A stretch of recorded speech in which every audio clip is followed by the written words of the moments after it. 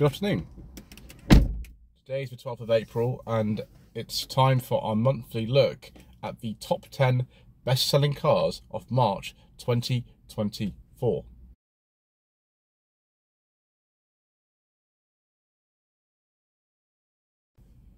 March 2024 wasn't quite the recovery that I was expecting to actually see in British car sales, or rather UK car sales. I think it actually might include Northern Ireland as well. I'm not entirely sure, but yeah. Anyway, it's about 10% up on last year, but we've got to remember that the number of sales in March, or registrations technically, as I use the word interchangeably, is only the same level it was in 2009. 2009 was just after a major economic downfall. It's better than other months that have been since 2019, although it's way down on those kind of figures. The peak was 2017, when in March there were almost double the number of cars registered that actually were last month. But yes, we'll look at the power source mix first, which is what we always do. So we'll look at the percentage change on March 2023, look at the market share from last year of these power sources, and we'll look at the market share last month. So we'll start off with forbidden fuel, which we don't talk about on the channel. Thank you, Mayor of London. Hopefully, if you do lose your position as mayor and someone else gets in, we can get rid of the ultra emission zone and then we can speak about diesel. Right, okay. Not a massive change really. It's about 2.7% sort of a change, which is not as much as I thought. I think the decline in the sales has actually slowed because, well, how do we put this? There are too many electric cars and not enough buyers, whereas combustion cars, there tend to be too few of those and too many buyers. So last March, about 24,000 were sold. Last month, about 23,000. Market share has dropped from 8.3% to 7.3%. And then petrol actually gone up. It's gone up by 9.2%. The market share has actually decreased very slightly because we're up by 10.4% anyway. It's gone from 162,000 to 177,000. And the market share is now 55.7. It was 56.3. So you can see the percentage change does not keep up in the market, which is why there's been a slight drop in market share. Battery electric vehicles, there has been an increase. It's not actually quite as big as you'd imagine. If we look at these figures, actually the market share has decreased by about 1%. The percentage change of figures is actually plus 3.8%. But because the market's up, is actually overall a slight decrease in the market share. So it's gone from 47,000 to 48,000. Plug-in hybrids has actually increased quite a lot for some reason. The market share was 6.2, it's now 7.7. Percentage change is actually 37% up. Number of cars sold has gone from 18,000 to 25,000, which is a big increase in the plug-in hybrids for some reason. Hybrid electric car, this is a lot of cars now. Hyundais, Kias, Suzuki's. There's a new MG3 hybrid coming in later this month. So yes, 19.6% increase in the numbers. We've gone from 37,000 to 45,000, and the market shares increased very slightly from 13% to 14%. Let's now look at the sales broken down by private fleet and business sector. Business sector is really tiny. It's actually decreased slightly, but it's not significant really. It's gone from about 9,000 cars sold to about 8,000, minus 8%. Market shares dropped from 3 to 2.5%. Bigger is the fleet sector. This is actually, it's actually 57% of the entire market in this country. Just like it used to be, always used to be like this back in the day. So a lot of the cars you see that have been registered now, they're not ones ordered by a dealership or a customer who's private. They are ordered by companies. That's probably why you see so many of the same model being ordered. So yeah, 7% to 57%. Percentage change is 30%, and it's 140,000 to 181,000. Let's look at now the reason why some of you might have clicked on the video. Some of you just watch this every month. Maybe that's what you do. Some of you might have just clicked on it by accident, but we are now covering the top 10 best-selling cars of March 2024. Not really much of a surprise for last month. The two top ones are the two top ones to date. In fact, the top three cars. There's a slightly different permutation if you look at the figures overall for the first quarter of the year, but the top three, they're the same cars, just in different order. First is the Qashqai, about 8,900. And then the Puma, which is actually the best-selling car for this year. It makes sense, it's best-selling car last year as well. Then the Sportage, a very, very popular car in this country. So Puma was 8,300. Sportage is about 7,450. The fourth is the Duke, no change in the top 10, 7,350. And the Audi A3. The Audi A3 now outsells quite comprehensively everything else in the class, including the Astra and the Focus and the Golf. We like our, inverted commas, premium brands in this country, even if they are far more common than the normal ones, which I always find a bit strange. So yes, Duke, 50 A3, 6,000 sold. The Corsa has dropped really far down. It used to be like challenging the Fiesta when the Fiesta was still in production for the best-selling car of the year, but now they're right down, about sort of 5,950. Seventh is the A-Class again. Why do these cars outsell, you know, normal family hatchbacks? It's because they have better residual values, even if they're more common. I think that's the case. Yeah, so A-Class, 5,900. 8th is the Golf, 5,600.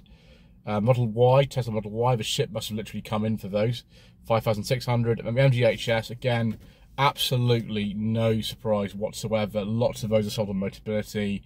It's a perfectly fine car, the MGHS, but having driven about 4 of them, they don't handle the best. They tend to sort of pitch and roll a bit too much for me. We might have a go in the facelift MGHS actually at some point this year. That might be interesting. So yeah, Model Y was 5,600. The HS is 5,400. Let's now compare each individual manufacturer from March 2023 to March 2024. There actually are some big surprises on here for some reason. So we'll start with Abarth. They're doing a lot better than they were. It's probably because they've introduced that new Abarth electric model. Percentage change 147% up. Market share was 0.02. It's now 0.05. And number of cars sold has gone from 62 to 153. Alfa Romeo, other way round. Despite the fact that the new, I think it's the vehicle Milano is coming out soon. Percentage change is minus 11. Sorry, minus 12% it is down. Market share has gone from 0.08 to 0.06. Number of cars sold has gone from 223 to 196.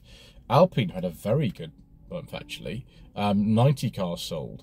84% increase. Market share has actually gone from 0.02 to 0.03. Last March they only sold 49. Audi, who have the A3 of course in the top 10 bestsellers, they've actually decreased slightly. This minus 3%. Number of cars sold has gone from 19,000 to 18,500. And the market share has dropped from 6.6 to 5.8. Bentley, not a good month for Bentley. I don't know what's going on with them. 41% down. Market share has gone from 0.09 to 0.05. Number of cars sold has gone from 250 to 147. BMW actually outsold Audi. Have they outsold Ford? Yes, they have. They've outsold Ford. I presume that means they've probably outsold maybe everybody apart from Volkswagen. Let's see. Oh no, Volkswagen have outsold BMW. And Mercedes-Benz hasn't sold 19,000 cars. That's amazing. Mercedes, I thought were going to fail under the agency model. It seems like they're okay. There we are. You learn something new every day, viewers. So yeah, BMW. We've got here 39% increase. Market share's gone from 5% to 6.3. Number of cars sold has gone from 14,500 to 20,000. whoever said that, like, you know, these premium cars were, you know, rare and desirable? They're common as anything. They're more common than most of the other brands that you know. They're more common than Ford, both of them. Build Your Dreams, BYD, big increase for them. 34 cars has gone up to 759. That's not surprising, really, because they've now got 3 models as opposed to just the one they had last year. 2,132% increase. Market share has gone from 0.01 to 0.24. Citroën, not the best month for them. 9% down. Market share has gone down from 1.9 to 1.5. Number of cars sold has gone from 5,300 to 4,900. Not the best. Cupra, on the other hand, 35% up. Gone from 1.03% of the market to 1.25. Number of cars sold has gone from 3,000 to 4,000. Dacia, again a good month for them, 22% up. Market share has gone from 1.4 to 1.6.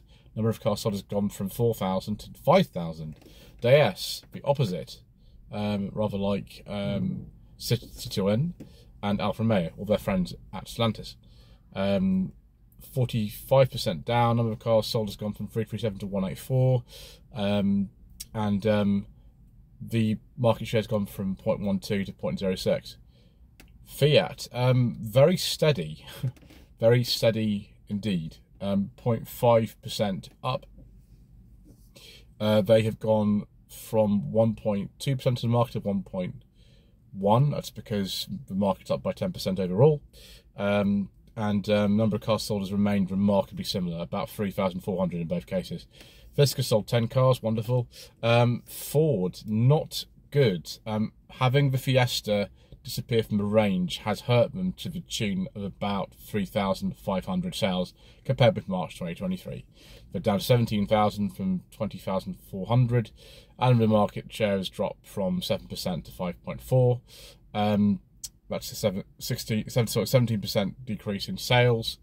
Yeah, not much to say about that, really. Genesis, cars I really like but nobody buys. 20% down, 0.06 down to 0.04. Number of cars sold 176 to 141. Genesis have the most amazing ownership package. I mean, if I had unlimited money, I'd probably have one of their cars because of the ownership package and the performance and the handling and that sort of thing, the equipment that you get for the money. But no one listens to what I say anyway, so never mind. Aura, or Great Wall Motors Aura, as in the funky cap, it's now called the Aura 03. They've had a better month than March 2023, 65% increase. Number of cars sold has gone from 188 to 310. And yeah, market share has gone from 0.07 to 0.1. Honda, very good, 66% up. Market share has gone from 1.7 to 2.5. Number of cars sold has gone from 4,800 to 8,000. Very good. Not as good as Hyundai though. Their figures remain remarkably consistent. So it's only a 0.3% increase. It's about 13,500 in both cases. Market share has decreased very slightly from 4.7 to 4.3 because of the overall market, but that's good. Ineos, nothing to compare it against. Jaguar, oh, a very, very good month for Jaguar, 142% up. That is pretty crazy. The market share has gone from 0.7 to 1.5, so it's more than doubled. And so as the number of cars sold, it's gone from 1,900 to 4,700. Jeep, not a brand I associate with massive sales, but they seem to be doing better. This has got to be the Jeep Avenger, surely this, the new model. 248% increase. Number of cars sold has gone from 462 to 1,600. Market share has gone from 0.2 to 0.5. KGM, who are actually SsangYong, let's just have a look and see. Oh yes, actually they've had an increase. It was 257 March 2023. Now as KGM, which is the new name for SsangYong, it's gone up to 385. Excellent, that's very good. Kia, even better. Sort of challenging a lot of the premium brands with their sales. So minus 6% for some reason. Even though they've had one of the top 3 best-selling cars this month.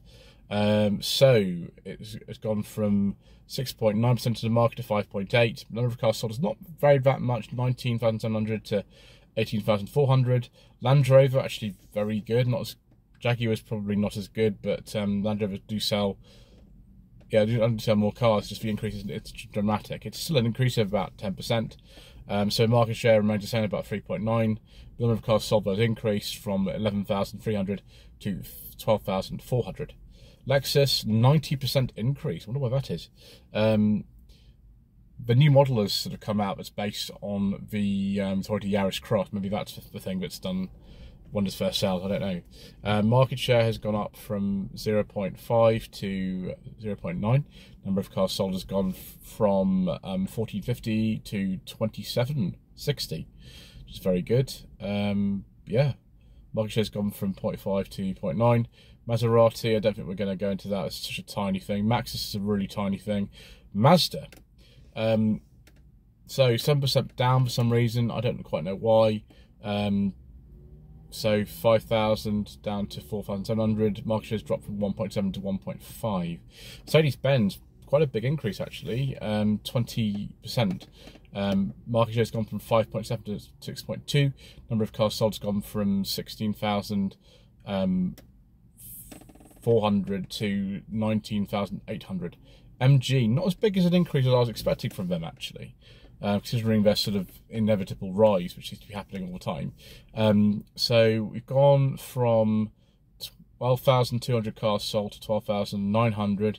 Market share's gone from 5.7 to 4.25 to 4.1, and that's a 5.7% increase. Many sort of decrease for some reason. I don't quite know why. I thought the new modern order's out. I've seen one of those like around, I think. So who knows? 14% decrease. Market share's gone from 2.6 to 2, and the number of cars sold has gone from 7,500 to 6,500. Nissan, a very good month for Nissan. Gosh, they've beaten quite a few manufacturers on this chart. I spoke too soon when I said about Audi and BMW beating most people, because Nissan have had a very good month, 21% increase, 5.9% to 6.5% of the market. Number of cars sold has gone from 17,000 to 20,500, which is beaten by Volkswagen, but nevertheless that's very impressive. Peugeot, unlike Citroën, 37% increase. Market share has gone from 3 to 3.8%. Number of cars sold has gone from 8,700 to 12,000. Polestar, not surprising, not very good. We won't go into reasons why at the moment. I'm sure you'll all be bored. So 50% down. The number of cars sold has gone from 1,600 to 800, and market share has gone from 0.5 to 0.25. Porsche, 50% down for some reason. I'm not quite sure why. So 15% decrease. Market share has gone from 1.3 to 1, and the number of cars sold has gone from 3,700 to 3,100. Renault, very, very good month for Renault, 133% up. Is this due to the new Clio and the new Austral? I don't know, maybe somebody tell me in the comments below. 1.3 to 2.8. Number of cars sold 4,000 to 8,800. Wow, that's very impressive, isn't it? I thought Renault were not a major player anymore. Clearly I'm wrong. There's a capture right next to me here. Seat, again, a player that I didn't think was doing much, but they have increased by 24%. Number of cars sold has gone from 4,900 to 6,000. And the market share has gone from 1.7 to 1.9. Skoda, obviously they sell more cars than Seat do in this country. A lot of cars actually. 7,500 March 23 to last month 10,000.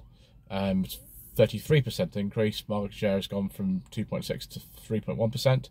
Smart, an even bigger increase, 623%. Didn't really have much going on before, so maybe this is going to be the #1, hasn't it? That's the only thing we've got on sale at the moment, as far as I remember, in this country. 42 sales to 306, and market share's actually gone up by a factor of 10 from 0.01 to 0.1. Subaru, they've sold more cars than KGM. They've had a very good month, actually. 44% up. It's gone from 0.15 to 0.2% to the market. A number of cars sold has gone from 445 to 641. Suzuki, a good month for them as well. I don't quite know why. They make some good cars. I'm always happy with one Suzuki's generally, apart from the fit and finish inside, which is a bit cheap, but it's still robust. 15% increase, 1.5 has gone to 1.6% of the market. Number of cars sold has gone from 4,400 to 5,000. Tesla, not the sort of world-beating figures you'd quite imagine. They seem to have sort of slowed their imports a little bit, and they're not coming in as infrequently as they did. 33% decrease. Market share has gone from 3.7 to 2.2. Number of cars sold has gone from 10,500 to 7,000. Toyota, very good month for Toyota actually. Still, it's down a little bit, down 12%, and then sales have gone from 19,300 to 16,900, and the market share is 6.7 down to 5.3. Vauxhall, not bad, 12,000 up to 15,500, and 29% increase. Market share has gone from 4.2 to 4.9. Volkswagen, the best of all, unsurprisingly, because they normally are in this country now. 29% increase. No, sorry, 1.8% increase. So a very slight decrease in market share, but an increase in registrations. 22,000 up to 22,100. Market share is now at 7%. It was 7.6. Volvo, so taking a Volvo today, 33% increase. That's probably the new EX30, isn't it? Market share has gone from 2 to 2.4. Number of cars sold has gone from 5,700 to 7,500.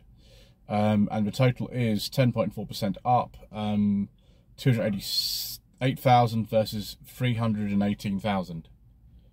That's it then. So thank you ever so much indeed once again for watching, particularly those of you who like watching every month, which I much appreciate. Please don't forget to subscribe to the channel, like this video, leave a comment below, and we shall see you again next month for some, I don't know, not particularly consequential rambling.